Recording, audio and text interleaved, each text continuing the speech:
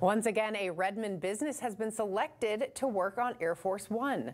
For the last 6 years, Shane Mayfield of Perfection Plus Auto Salon has gone up to the Museum of Flight in Seattle to do restoration and maintenance on the first jet-powered Air Force One.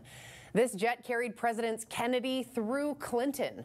The week-long detailing work done to this aircraft is painstaking and delicate. It's 100-year-old metal, aluminum to be specific, so it reacts totally different than today's metals. So you really have to have good knowledge of different types of metals, what they're going to do, how they're going to react, what type of pads and products to use.